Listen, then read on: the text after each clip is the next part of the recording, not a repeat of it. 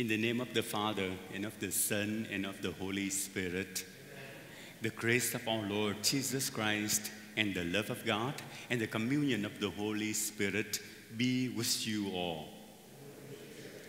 Brothers and sisters, before we enter the sacred mysteries, let us take a moment to look at our failures and ask God for forgiveness.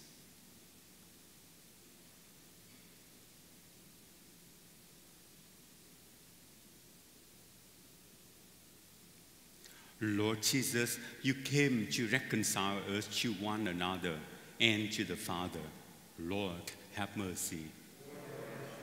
Christ Jesus, you healed the wound of sin and division. Christ, have mercy.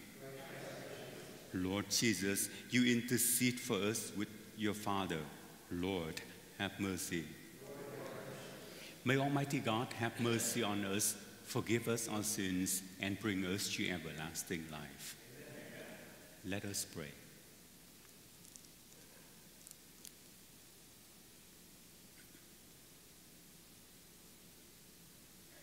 Grant us, we pray, O Lord our God, the constant gladness of being devoted to you, for it is full and lasting happiness to serve with constancy the author of all that is good.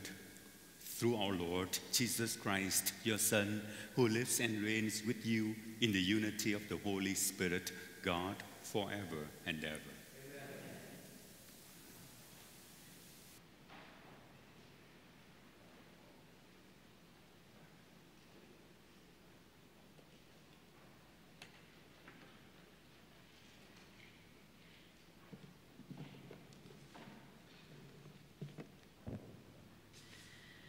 A reading from the book of Revelation. The revelation of Jesus Christ, which God gave to him to show his servants what must happen soon. He made it known by sending his angel to his servant John, who gives witness to the word of God and to the testimony of Jesus Christ by reporting what he saw. Blessed is the one who reads aloud, and blessed are those who listen to the prophetic message and heed what is written in it, for the appointed time is near. John, to the 7 churches in Asia, grace to you and peace from him who is and was and who is to come, and from the 7 spirits before his throne. I heard the Lord saying to me, to the angel of the church in Ephesus, write this: the one who holds the 7 stars in his right hand and walks in the midst of the 7 gold lampstands says this: I know your works, your labor, and your endurance, and that you cannot tolerate the wicked. You have tested those who call themselves apostles but are not, and discovered that they are impostors. Moreover, you have endurance and have suffered for my name, and you have not grown weary. Yet I hold this against you: you have lost the love you had at first. Realize how far you have fallen. Repent and do the works you did at first. Otherwise I will come to you and remove your lampstand from its place, unless you repent. The word of the Lord.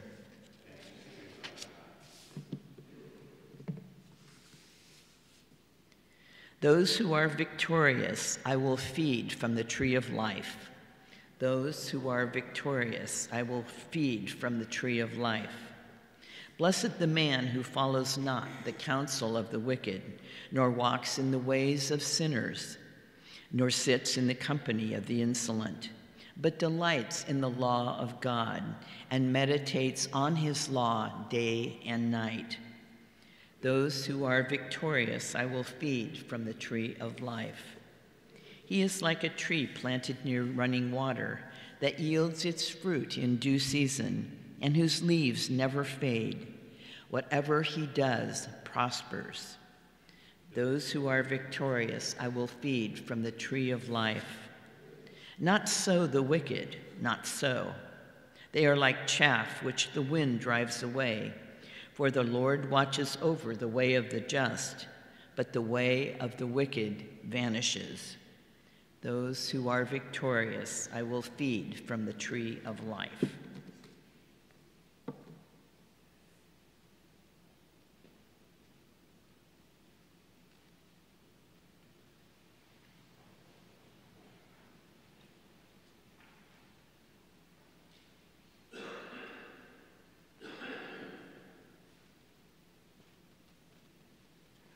The Lord be with you.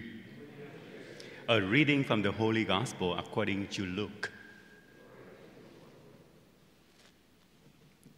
As Jesus approached Jericho, a blind man was sitting by the roadside begging, and hearing a crowd going by, he inquired what was happening. They told him, "Jesus of Nazareth is passing by." He shouted, "Jesus, Son of David, have pity on me." The people walking in front rebuked him, telling him to be silent. But he kept calling out all the more, "Son of David, have pity on me." Then Jesus stopped and ordered that he be brought to him. And when he came near, Jesus asked him, "What do you want me to do for you?"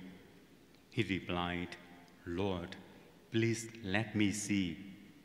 Jesus told him, "Have sight. Your faith has saved you." He immediately received his sight and followed him, giving glory to God. When they saw this, all the people gave praise to God. The Gospel of the Lord.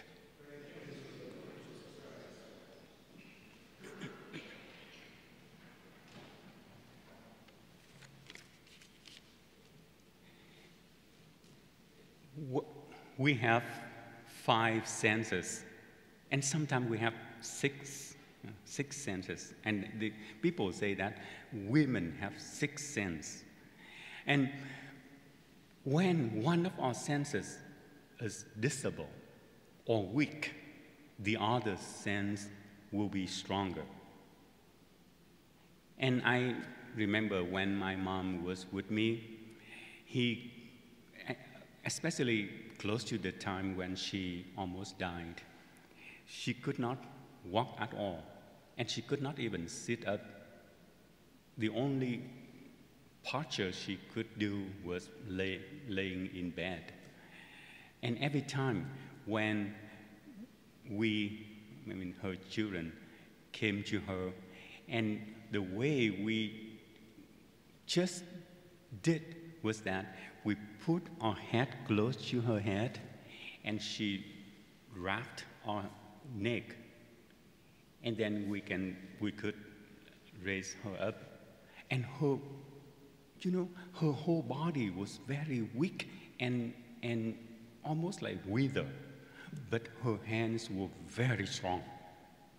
Until the last minute of her life, her hands were very strong because her whole body was weak. And today we see the blind man. He lost his sight, but he uses his ear to listen. And the main thing is that when he only hears the noise, the noise of the crowd, he doesn't know what happened. But he asked, and people tell him that Jesus of Nazareth is passing by. And immediately he shouted out loud, "Jesus of Nazareth, Son of David, help me." And then people don't have any idea why he says that. So they try to tell him to shut up, but he keeps shouting out loud, "Son of David, help me." Then Jesus stops by and heals him. And when we read or when we listen or when we read this passage of gospel, we think of ourselves. We have 5 or even 6 senses. But do we see any sense in all 5 or 6? It's weak. And I believe that many of us could look, but we might not see. And I love English because English has different ways to say look and see. Vietnamese just have one word, so it's very difficult for us to give a clear explanation. But in English we have look and see. We can look. Every one of us can look, but something we might not see, especially at the table of the Lord. We can look, everyone can look at a chalice and a ciborium. We can look at wine and we can look at bread. But sometimes, and many times, and many people cannot see that they are blood and body of Christ. If we have that problem, do we, or should we, or shall we, or will we shout out loud to God and say, God, help me? And in the song of when we have Eucharistic adoration, Tantum Ego, there is the verse like this: faith for all defects supplying, where the feeble senses fail. So when our feeble senses fail, we ask God to increase our faith so we can see. And I have one good news to bring you that start from this new year. Every last Friday of the month at 6 o'clock, we will have Eucharistic adoration in the church. Do you want to repeat? Last Friday at 6 o'clock every month, we will have Eucharistic adoration over here. And I encourage you to come and spend time with Jesus. And when we spend time with Jesus, we will have a chance to sing this song, Tantum Ego, and sing it and make it our own prayer. And we don't wait for that night. Today, now, in some more minutes, we will look at bread and wine on the table. And if we cannot see, we ask God, help us to see. To see that very simple and tasteless bread is a true presence of Jesus Christ. And some people have big trouble about that. And the recent study in America saying that in this country, 60% of adults don't believe in the true presence of Jesus in the Eucharist. They look, but they cannot see. And they try not to see. That is a problem. Even every time when they listen to homily or to teaching of the church, they deny to see. And in fact, there were some people in this very community coming to me and fight against me when I mentioned about the true presence of Jesus in the Eucharist. They deny to see. So we continue asking God, asking Jesus to open our eyes to see Jesus in the in his true presence in the Eucharist.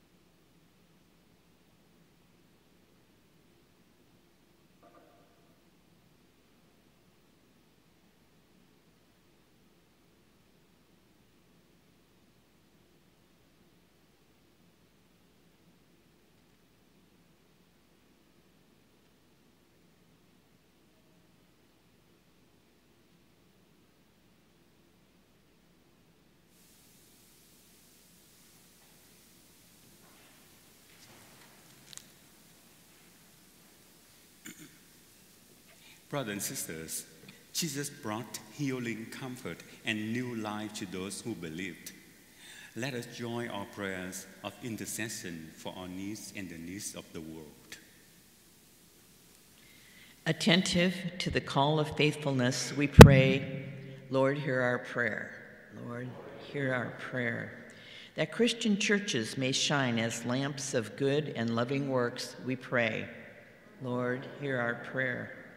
That apostles and teachers may remain true to what has been revealed in Christ, we pray. Lord, hear our prayer.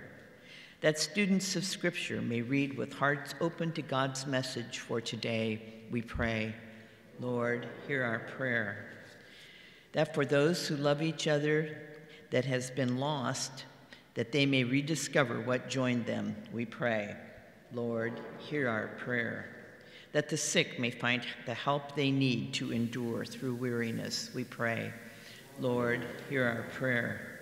And that the dead may be gathered among the blessed, we pray. Lord, hear our prayer. Loving Father, you are always near to us. Hear these prayers, which we make with confidence in the name of Jesus Christ, our Lord.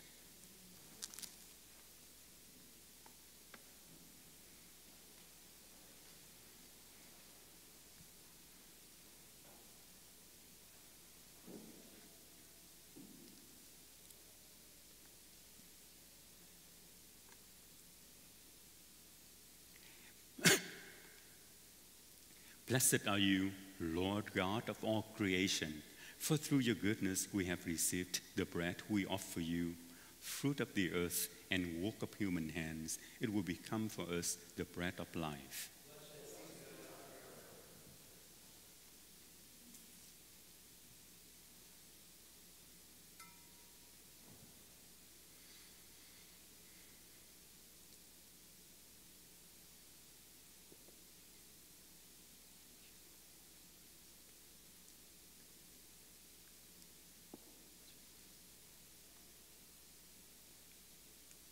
Blessed are you, Lord God of all creation, for through your goodness we have received the wine we offer you, fruit of the vine and work of human hands. It will become our spiritual drink.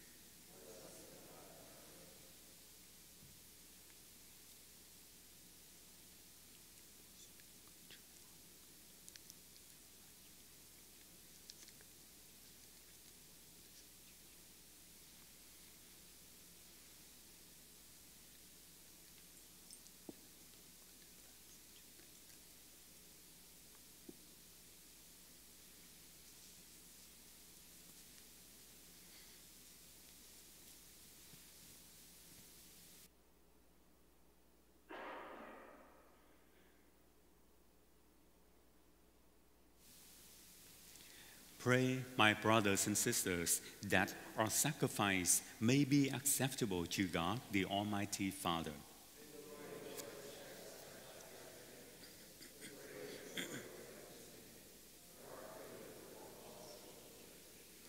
Grant, O Lord, we pray, that what we offer in this sight of your majesty may obtain for us the grace of being devoted to you and gain for us the prize of everlasting happiness through Christ our Lord. The Lord be with you. Lift up your hearts. Let us give thanks to the Lord our God.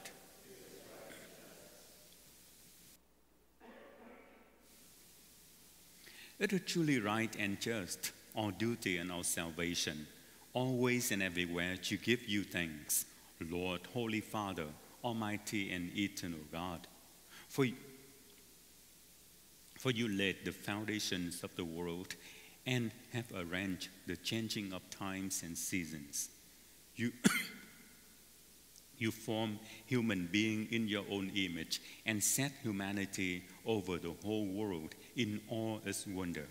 You rule in your name over all you have made, and forever praise you in your mighty works through Christ our Lord. And so, with all the angels, we praise you as in joyful celebration we acclaim, Holy, holy, holy Lord.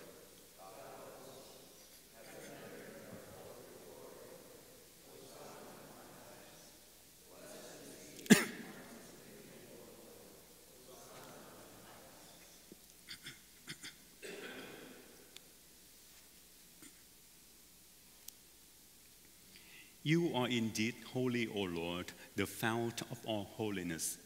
Make holy, therefore, these gifts, we pray, by sending down your Spirit upon them like the dewfall, so that they may become for us the body and blood of our Lord Jesus Christ. At the time he was betrayed and entered willingly into his passion, he took bread and, giving thanks, broke it and gave it to his disciples, saying, "Take this, all of you, and eat of it, for this is my body, which will be given up for you."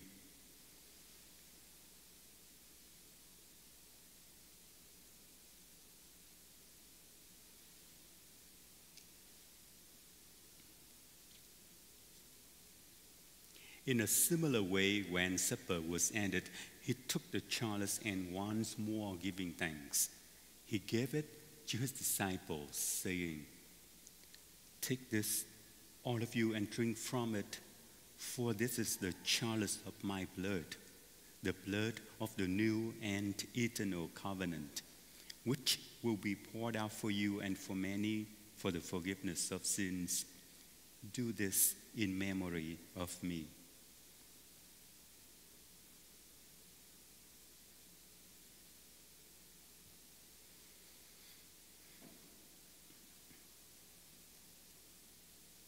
The mystery of faith, we proclaim your death, O Lord, and profess your resurrection until you come again. Therefore, as we celebrate the memorial of his death and resurrection, we offer you, Lord, the bread of life and the chalice of salvation, giving thanks that you have held us worthy to be in your presence and minister to you. Humbly we pray that, partaking of the body and blood of Christ, we may be gathered into one by the Holy Spirit. Remember, Lord, your church spread throughout the world, and bring her to the fullness of charity, together with Francis our Pope, John our Bishop, and all the clergy. Remember also our brothers and sisters who have fallen asleep in the hope of the resurrection, and all who have died in your mercy. Welcome them into the light of your face. Have mercy on us all, we pray, that with the Blessed Virgin Mary, Mother of God, with Saint Joseph, her spouse, with the blessed apostles, with Saints Francis and Clare, and with all the saints who have pleased you throughout the ages, we may merit to be co-heirs to eternal life, and may praise and glorify you through your Son, Jesus Christ.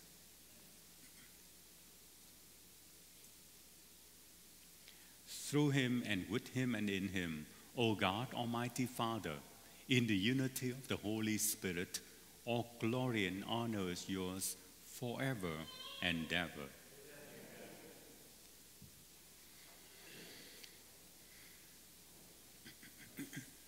At the Savior's command and formed by divine teaching, we dare to say, Our Father, who art in heaven, hallowed be thy name. Thy kingdom come, thy will be done, on earth as it is in heaven. Give us this day our daily bread, and forgive us our trespasses, as we forgive those who trespass against us. And lead us not into temptation, but deliver us from evil. Deliver us, Lord, we pray, from every evil. Graciously grant peace in our days, that by the help of your mercy we may be always free from sin and safe from all distress, as we await the blessed hope and the coming of our Savior, Jesus Christ.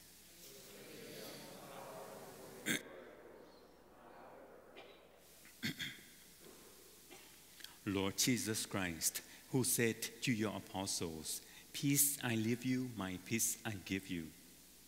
Look not on our sins, but on the faith of your church, and graciously grant her peace and unity in accordance with your will, who live and reign forever and ever. The peace of the Lord be with you always. Now, let us share that very peace of Christ with one another. And with those at home, I remind you again that you are not alone. You always communicate with us through the Eucharist and through the communion of saints. Peace be with you at home.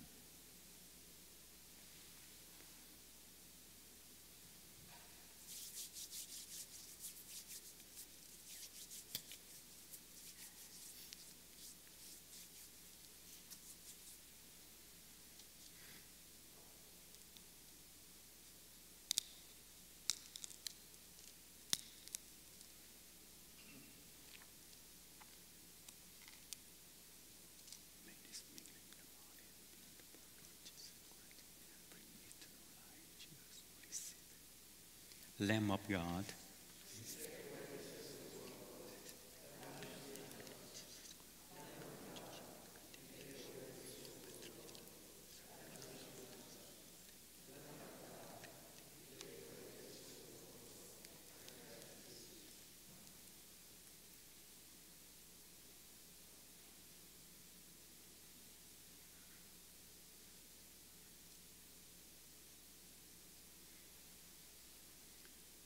behold the Lamb of God. Behold him who takes away the sins of the world. Blessed are those who are called to the supper of the Lamb.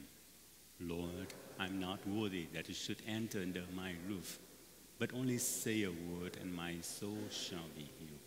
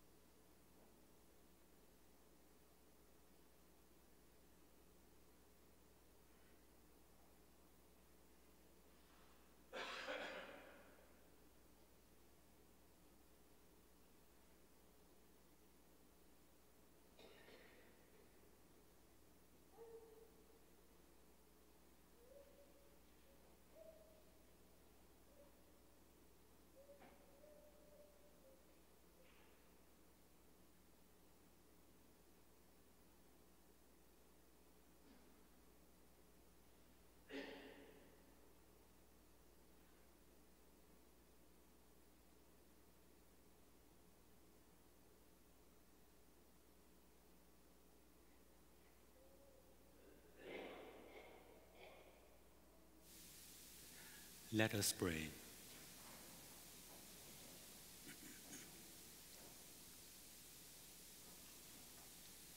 We have partaken of the gifts of this sacred mystery, humbly imploring, O Lord, that what your Son commanded us to do in memory of him may bring us growth in charity through Christ our Lord. What do you look today? I am walking. And today is the first day after 6 months I could give communion back. So that is something we can look. But wait, what did you see? I see that even suffering or happiness, nothing lasts forever. Yes? Only being joyful in the Lord is forever. That is what I see. So suffering or joy or happiness, nothing lasts forever. So I expect and I hope and I pray that this Christmas I will walk the aisle. That is what I plan. And thank you very much for your support and for your prayer. And thank God. The Lord be with you. May Almighty God bless us, the Father and the Son and the Holy Spirit. Amen. Let us go in peace.